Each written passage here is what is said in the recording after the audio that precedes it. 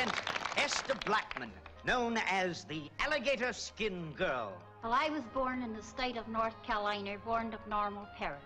I have one sister, 3 brothers, born perfectly normal.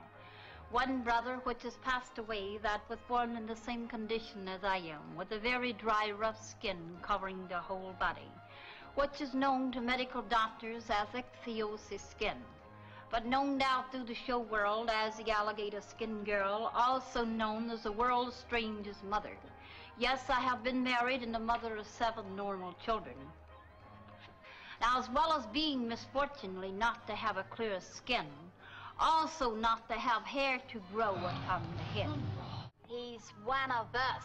Yes, our brother.